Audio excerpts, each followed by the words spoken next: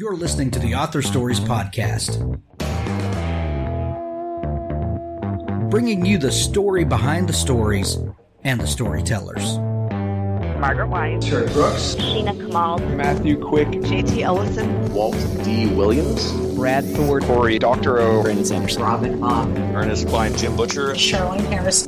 Visit hankgarner.com for archives of all the shows. Today's guest is... Well, thanks for joining me again for the Author Stories Podcast, where I bring you the story behind the stories and the storytellers. Today, I'm super excited to have Susan Carruthers on with me to talk about her brand new book, Dear John, Love and Loyalty in Wartime America. And this is such an intriguing book to me, Susan. When I saw the email come across from your publisher, I kind of looked askew at it and thought, well, this sounds like a really interesting topic that we don't hear people talk about. And in reading the arc that I got, I was not disappointed at all. I love this book, and I think that we all can learn something from it. Welcome to the show today. Well, thanks, Hank, and thank you so much for that very warm endorsement of my book. And it is indeed an intriguing topic. And It is. And what I would say, perhaps my own take on your opening gambit would be to say that it's not a story that we read very much about. No. There are plenty of oral stories, as my book explores, about Dear John letters and the women who write and send them. But I was quite puzzled, really, when I first had the idea that I wanted to explore and write about the topic, that a cultural trope that is so prominent and has been for so many decades now should not have attracted any previous author was both perplexing but also pleasing since I got to write my book. I love it. Susan, there's so much for us to talk about with this book, but before we do, we begin each show with the same question. And we have to get this out of the way before we can move on. That question is, what is your first memory of wanting to be a writer or storyteller? That's a tricky one, but it would go back a very long way to early in my childhood. So I was lucky to have parents, but particularly a mother who just loved stories, loved books, and reading to us. I have a sister who's 2 years older than I am. And so from my very, very earliest years, probably months, not even years, I was constantly being told stories. My mother was a great storyteller herself, and she also loved reading to me and my sister. And then I would pester my sister to read me stories ad nauseum, which drove her crazy because she learned to read when she was 2.5, which she hasn't let me forget that she was much younger than I was when I first learned to read. But when we were not Sisters can be the worst, can't they? Well, and the best, to her credit. Of She course. is a fabulous sister. And my mother actually was also literally my first primary school teacher. So when I was 5 years old and I went to school for the first time, my teacher was Mrs. Carruthers, aka my mum. So she really instilled in both of us a lifelong love of literature and of storytelling. And when my sister and I were probably, I might have been 7 and she might have been 9 or so, we actually started writing stories together. So I think we had seen something on a children's program on the BBC about the Bronte sisters and those tiny little miniature books, the Gondor saga that they wrote on pieces of paper about the size of a matchbox. And we started writing these tiny little books and stories, and we'd illustrate them. And I don't know if I consciously thought I wanted to be a writer when I'm grown up, but I just have always loved writing. So taking that kind of innate desire to do that, I hear people that tell me stories of having these early feelings. I want to be a storyteller. I want to do this. I want to do that.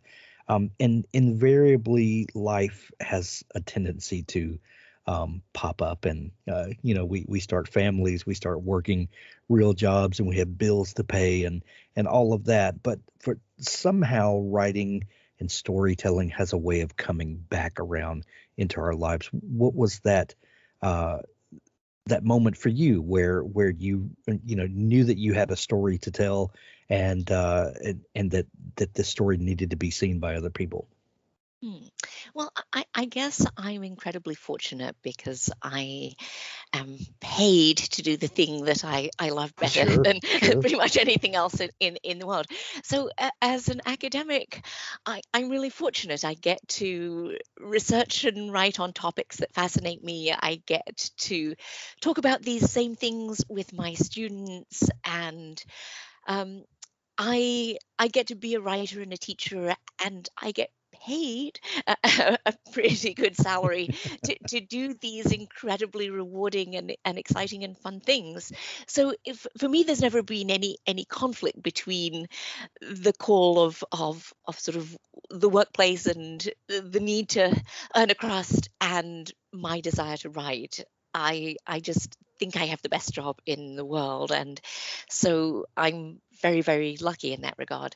And I guess one of the things perhaps that creates only a modest amount of tension is that I think often the way in which academics are taught to write and train one another to write as students, but particularly as graduate students, can be a little bit obstructive of good storytelling. And so that's something that more and more, I mean, I've now been um, an academic in university settings and in both the US and the UK for 30 years, to my ongoing amazement.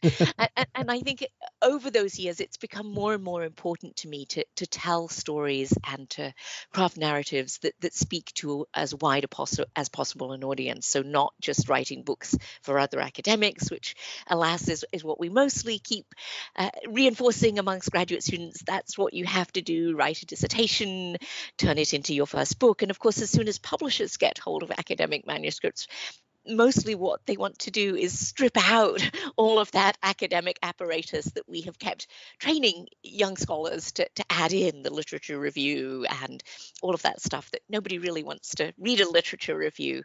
So that's sort of the arc of my story, I guess, that I've become much more self-consciously and avowedly committed to writing books that people way beyond the academy, I hope, will read and enjoy. In As an academic who spends time with physical students in one-on-one or in a group setting, but physically in the presence of other people, when you have a curriculum that you're teaching, that is a very different delivery method than writing a book that about an historical topic, that you are going to disseminate this information on this topic that you that you have hit upon, that is going to resonate with a lot of people. What's the difference? I'm trying to say all that to get to a question. What's the difference in communicating the things that you want to get across in a book like Dear John, as opposed to taking the same topic maybe and teaching it to an actual group of people that are sitting in front of you? What's the difference in teaching physically people and writing something that will then go to a much broader audience that you may never see? Well, that's a really intriguing question. And I don't know if I can do it justice in a very short, impromptu answer. And It was literally an impromptu question that just came to me. So I like those. That's much better than the kind that are all pre-scripted and will be asked, and regardless of the response, there's no engagement with the response. Well, one of the wonderful things actually right now is that I can teach. Actually, you talked about sort of physical students, and there we are in an actual real classroom, which is so nice. After this time last year, everything here in Britain was online only, and a very long period of time it felt like went by, and there was no face-to-face interaction with students. So I'm just trying to think about what the difference is.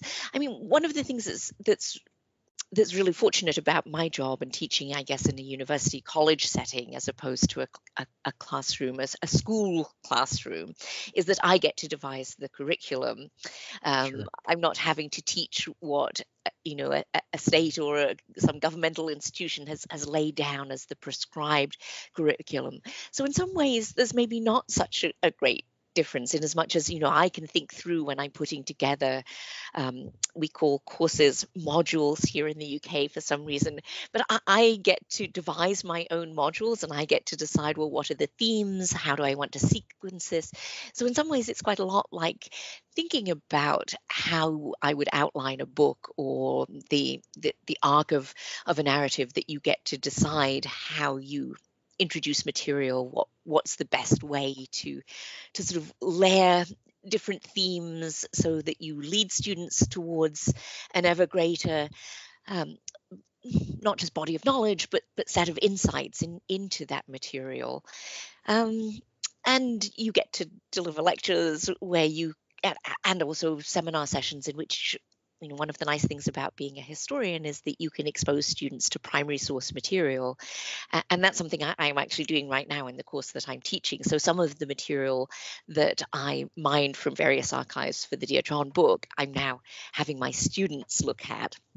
I haven't assigned them the book because that can go badly. I find sometimes assigning oneself, if it seems to be mandatory to read the professor as well as be in her presence for some hours a week. But it is really great when you can see how students respond to material. Right. And sometimes they respond in ways that are rather different from the sorts of meanings and messages that you extracted from primary sources. Susan, what was it about history that initially drew you in? Writing can be one thing. Teaching, communicating with people can be a facet of that, or another thing altogether. But what was it about history specifically that intrigued you personally? And then what was it that really brought you to wanting to share that with other people? There's one thing to be to kind of be a history buff, and it's another thing to want to put together curricula and to communicate these things with other people. Well, I think my fascination with history and my lifelong affinity with stories and storytelling go absolutely hand in hand. That there's this sort of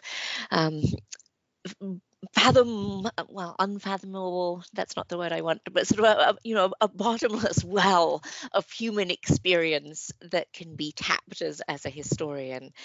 I guess there's part of me, like I'm sure many writers of works of historical nonfiction, that wonders if I have a novel in me. Might I try my hand at fiction writing one day? And then there's another piece of me that's just also very apprehensive about my stunted imagination. Could I really dream up stories that weren't somehow or other just thinly veiled versions of my own life or friends, family members' lives? And that makes me very trepidatious. Whereas with history, I go to archives and I try to visit as many different archives as possible and find stories like in the Dear John book that in some cases have been told before, but often have been told before in a very flimsy way, that's simply a sort of recycling of stories, quite possibly apocryphal ones, without really digging any deeper on the part of authors who've just very, in rather superficial ways, kept invoking the same sort of stale repertoire of rehearsed Dear John stories. So to me, it's a rather voyeuristic thrill, perhaps, that you get to go to places where there are traces of people's lives, and in the case of this book in particular, very intimate portions of their lives. So I'm dealing with romantic relationships in wartime, how they're sustained, or more particularly, how they fail to be sustained under the corrosive pressures of war. And I get to retrieve those things that very often haven't really been brought to light before. And that's an incredible privilege. I'm endlessly grateful to people who leave their own diaries, letters, unpublished memoirs to archives dotted around the country, and in some cases perhaps their offspring who stumbled upon mouldering packages of papers decades after a parent's death, and then thought to give them to places like the Veterans History Project at the Library of Congress or other of the archives I used. So I think it's a phenomenal privilege. I keep saying that word, but I'm struggling to come up with better synonyms. I guess as a writer, where is my thesaurus when I need it? I'm able to go and uncover these stories, and I think I found some very wonderful ones in the book, like the sort of single narrative that I keep coming back to at different chapters of Dear John, about a young woman from Newark, New Jersey, which was my adoptive hometown for a decade or so. A story that's fleetingly been told elsewhere, but which I returned to and tried to retell, perhaps from a rather more sympathetic point of view to its female protagonist. Susan, looking at your catalog of work, Dear John, The Good Occupation, The Media at War, Cold War Captives, Winning Hearts and Minds, and other work that you've done, there is a connective thread that runs through all of these works, where you seem to be fascinated with society at war and in conflict with others and with ourselves by extension.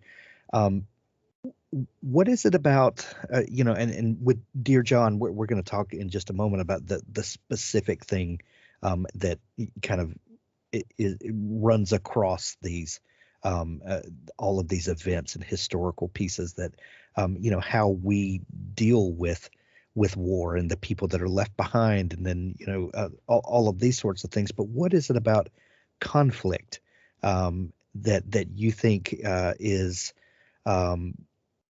fertile ground to harvest these stories? Well, that's another really, really good question.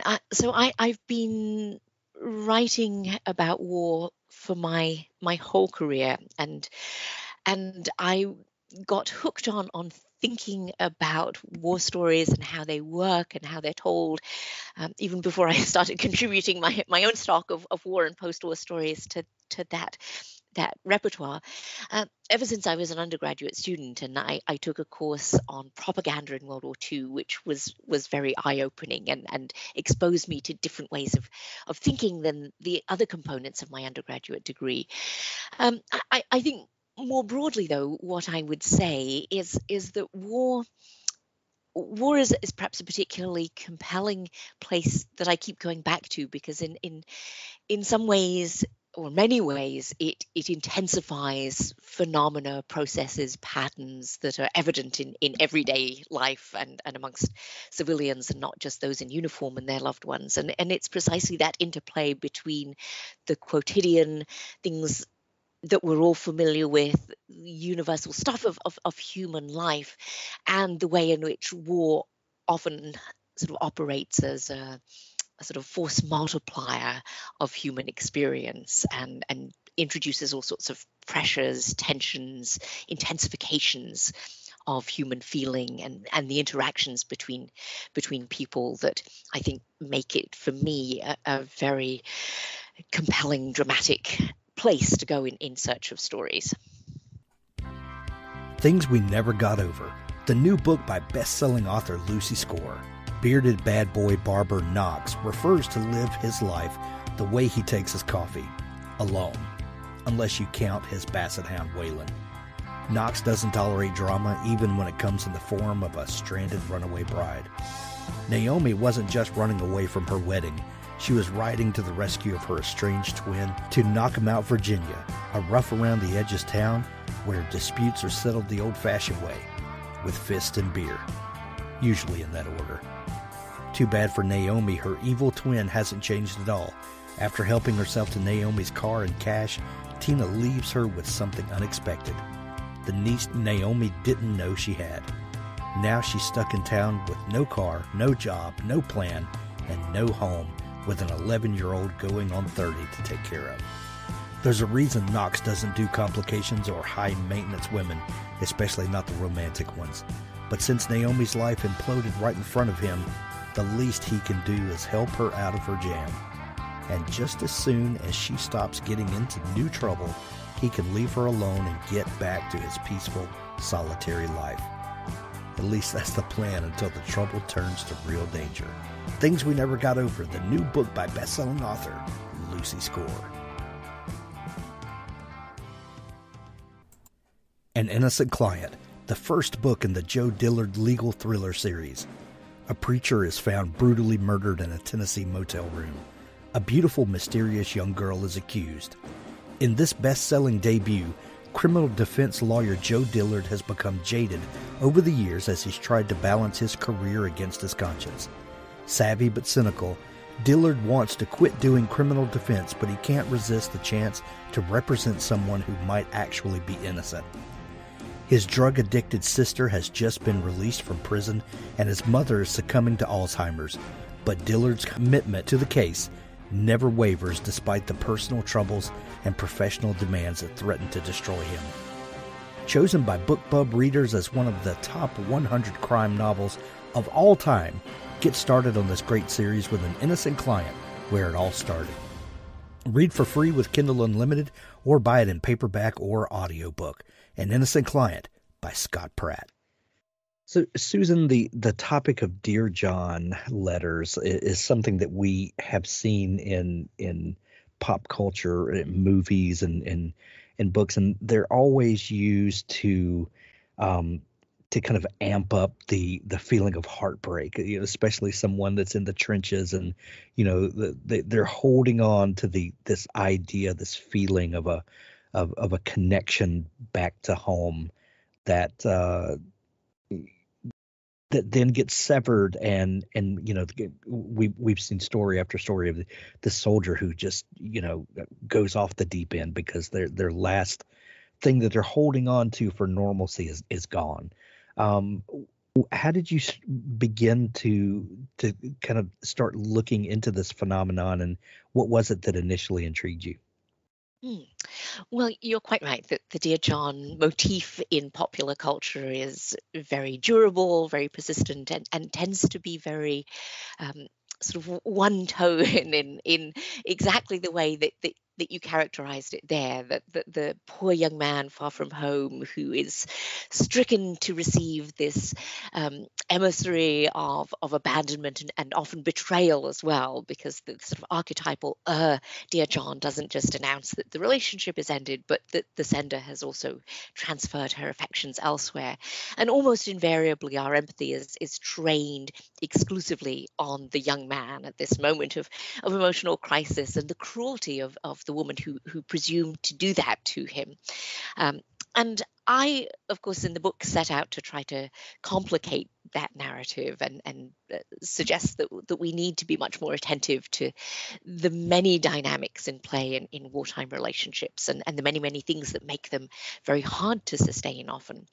So I got to this topic really through my previous book, which was about occupation soldiers, American occupation soldiers in the many places they went after World War II, from Germany to Japan and other sites that are less well remembered as well.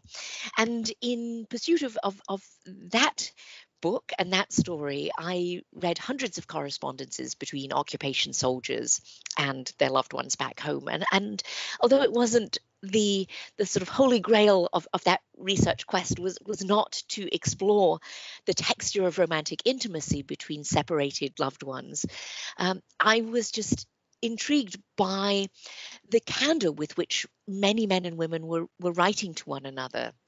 This often at least while military censorship was still firmly in place, with the very unmistakable knowledge on the part of at least the man in uniform that someone else was reading his letters, in the shape very often of his commanding officer. And the fact that men and women were so still, despite knowing that their correspondence was really not in any way private or sacrosanct, would freely share their anxieties about spousal infidelity, about the durability of their love, all the pressures that were making it perhaps fray ever more seriously the longer they were apart. This was just very rich material to me, and that was really what embedded the idea that at some point, not too far down the line, I wanted to make wartime intimacy the topic of my next book. And that's what I did. And I used the Dear John letter as a way into exploring this very, very sort of densely textured terrain of wartime relationships and oftentimes their failure. Susan, a book like this intrigues me on so many different levels. But as I'm looking at it, I wonder, when you're laying out a book like this, do you begin with what you believe kind of will be the narrative structure of the book, and then, find anecdotes and find stories that kind of fill in the perceived narrative? Or, do you begin with just a completely blank slate and start going through all of these stories and then kind of see where the narrative is? How do you approach the structure of a book like this? Well, in this particular case, I did 98% of the research, I would say, before I sat down and wrote anything, which isn't perhaps quite how I've approached all of my books. It's interesting to me that this is now my 5th or 6th, if you count the book that I rewrote almost from scratch for a 2nd edition. That's why, if any listeners are wondering, she doesn't even know how many books she's written. I have had a different process, so it's not as though I have a standard template that is tried and trusted, and I just keep redeploying from one project to the next. But in this case, and this turned out to be very fortunate given the way in which COVID came along 2 years ago, and if I were not essentially finished with my research at that point, I would have found it almost impossible to write the book. And I actually wrote the bulk of the book, about 80% of the book, during the first very long lockdown. So it was written with uncommon speed for me, and I think I was able to write it with uncommon speed, in part because I was locked in like everyone else in Britain, except for our one permitted hour out, unless you were in number 10 Downing Street, in which case you were allowed to party and do whatever. But I will not divert us into a political conversation. But having done all the research, I sort of sat down and tried to make sense of it and think hard about how this book would work best. And of course, one of the things that I was grappling with most earnestly was the fact that, of course, I simply didn't find a plethora of Dear John letters in the archives. And that's, of course, also one of the largest epiphanies of my research process was to figure out, well, of course, naive me even thinking that I would find perhaps, any very sizable number of Dear John letters in the archives, because it doesn't take too much reflection to realize are not the letters that their recipients lovingly cling on to and or later bequeath to an archive. So I ended up writing a book that's very much about storytelling itself, which is interesting, of course, given that that's what we are here talking about. So the book, in large part, is about everything that swirls around the phenomenon of women writing letters to end relationships with deployed servicemen. And a large portion of the book is about the stories that men in uniform, veterans, have had to tell about those letters. So I think it was perhaps more challenging than it has been in some of my other books to actually figure out what a good way of organizing this material would be to sort of capture the layers of very anxious and fraught feeling that surround the Dear John letter, this thing that's both ubiquitous in popular culture and veterans storytelling, but almost entirely absent from the archive. So how is I going to deal with this absent presence? And the way I resolved that was to place at the center of the book the chapter that really foregrounds veterans and servicemen and their oral tradition of the Dear John letter.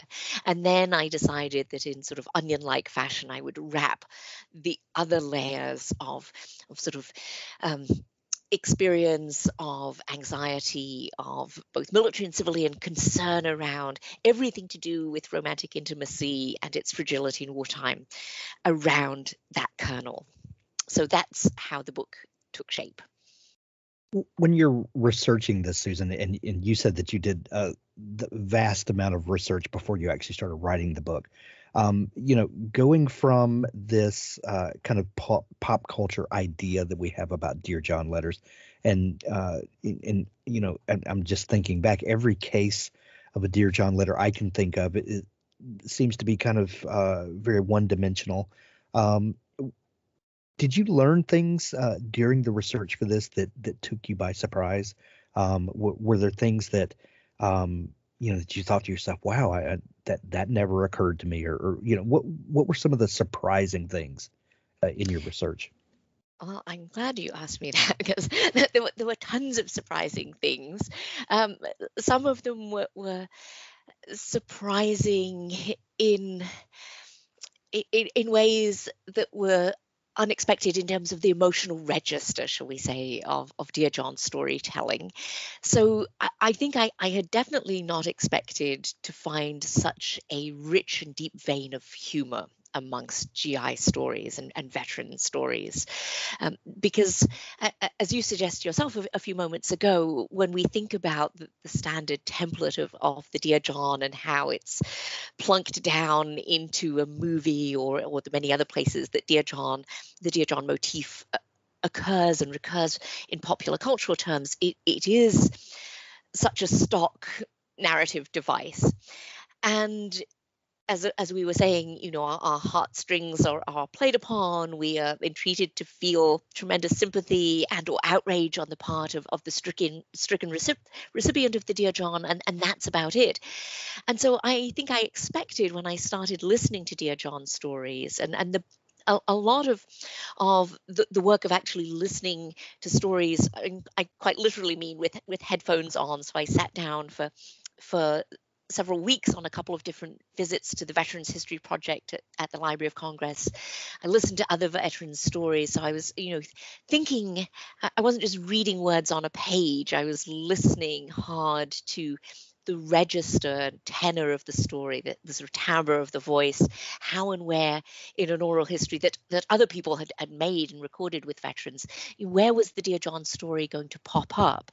How would it be told? What did I think the storyteller was hoping to achieve? What kind of emotional reaction was he hoping to elicit in sharing that particular moment of his wartime experience? And so I really was taken aback to find how often Dear John stories weren't actually angry or aggrieved. They were often very funny, comical stories. I did not expect to laugh out loud in the archives, which fortunately at the Veterans History Project, they are very congenial, and they were not in any way eager to shush me when I was inappropriately chuckling over a veteran's testimony. And that was not at all what I expected. But in the book, I sort of explore this recuperative dimension of Dear John story sharing that I found so intriguing, and then sort of flipping into a completely different register and domain of experience associated with Dear John letters. I was not perhaps expecting to find myself taken into some very extreme and dark corners of human experience. So in the penultimate chapters of the book, I deal both with the way in which Dear John letters have been associated with all kinds of negative behaviors amongst military personnel, including the commission of atrocity. So I was very taken aback and disturbed to find that on at least one occasion, quite literally, a Dear John letter functioned as a get-out-of-jail-free card for a Marine who'd been court-martialed for his role in the unlawful killing of Vietnamese civilians. That definitely took me aback. And as you know, the final chapter of the book deals with, again, some very distressing and challenging material about the connections that have been drawn for many decades now between Dear John letters and lethal self-harm and escalating rates of suicide in the military. So the book covers a tremendous range of human experience, and the stories that I was encountering were told in many different registers, and the associated behaviors and experiences tied up with the Dear John are tremendously varied, and I certainly had not expected that. Dear John, Love and Loyalty in Wartime America is available everywhere now. You can grab it at your local bookstore. We're also going to have links in the show notes where you can grab it from Amazon as well if you prefer to get it that way. Susan, this book just completely challenged everything that I thought I knew about this topic, and you present it in such a engaging and fascinating way. I learned something, and I had at times fun with the material. Sometimes I felt grieved, and it was just a fantastic exploration of a topic that I didn't know that I needed to know more about, and those are the best. If people are just discovering you and all this fantastic work that you have done and are continuing to do, where can they find you online if they want to follow along with you? Okay, well, they can find me on my personal website, which is susanlcarruthers.com. So there aren't too many Susan Carruthers out there. Although, weirdly, I gave a talk back in October at a local history festival, and a woman came up to me and said, "I'm Susan Carruthers too." And neither of us had even met someone with the same surname, let alone a doppelganger with the identical first and last same names. That's fantastic. But I think your listeners will quickly find the correct, as it were, Susan Carruthers. The L is the all-important middle initial. And my website has a large image of the Dear John book jacket cover, so that there will be no mistaking it. But Hank, I have to say, it makes me so delighted as an author to hear the words that you just said about your own emotional response to the book.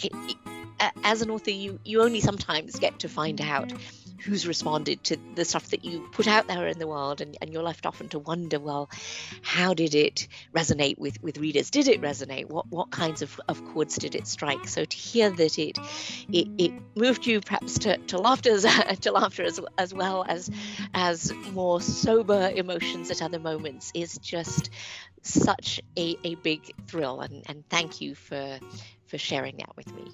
Well, thank you for producing a book that engages us in this way. I think people are going to love it. I'm recommending this book to everyone that I meet. Dear John, available everywhere now. Grab it from the show notes of the episode, or run down to your local bookstore and pick up a copy. Susan, this has been so much fun chatting. Thank you so much for taking time to come on the show. Thank you. It's really been my pleasure. Now stay tuned for an audiobook excerpt from Richard Gleaves' The Jason Crane series. They made instant coffee and laid blankets over a pile of hay. He helped Kate pull off her boots. She volunteered for first watch, but Jason couldn't sleep. "Talk to me?" he whispered. Kate sipped her coffee. She sat silhouetted against the soft navy sky. A field of stars hung above her. The constellations peered in through the windows and slats. "How about a story?" "Sure. My mom used to tell this one. It's the legend of the Star Maidens." He watched her words as she spoke, her story illustrated by puffs of vapor that mixed with the steam of her coffee. "Long ago, a Mohican brave became lost in this valley. He'd followed a red deer deep into the woods, but the deer had vanished, and as twilight fell, he lost his way. He searched the heavens. He saw a bright star and followed it, It shone upon a clearing in the woods. Spook Rock lay at the center, emanating magic. And in the starlight, he discovered the most beautiful woman he had ever seen. He discovered a star maiden. She was dancing with her sisters, and all 7 were naked. "Oh, really?" Jason whispered. 7 naked star maidens? Shh. Why do these things never happen to me? The brave decided he must take the star maiden for his wife, so he seized her and threw her over his shoulder, and she loved him for his courage. They married and had a son. Then what? Then it gets sad. The star maiden missed her home. She gazed at the sky every night. She loved her husband and her baby very much, but she missed her sisters, and she especially missed the dancing.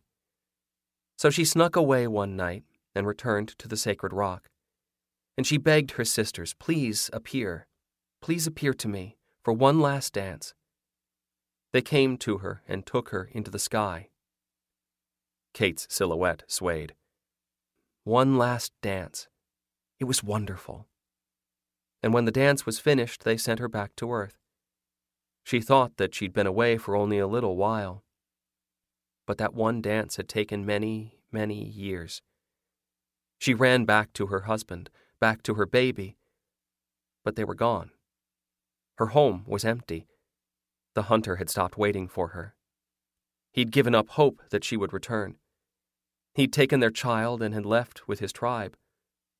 One last dance had cost her everything, and she had no home at all. Jason could sense something roiling inside Kate, some brew of feelings that the story had stirred. He wanted to leap up, to grab her and carry her off, his star maiden and wife. She climbed up to Spook Rock. She heard no music, only wind. She died there of her grief. She dwindled and lost her star form. She became a will-o'-the-wisp, fluttering between the trees. And see that constellation? The Pleiades. Those are her 7 sisters, watching down from heaven. And, to this day, if a girl has lost her true love, she can go to Spook Rock and dance, and the star maidens will bless her. They'll grant her one wish, any wish at all, except one. They can't make her true love return.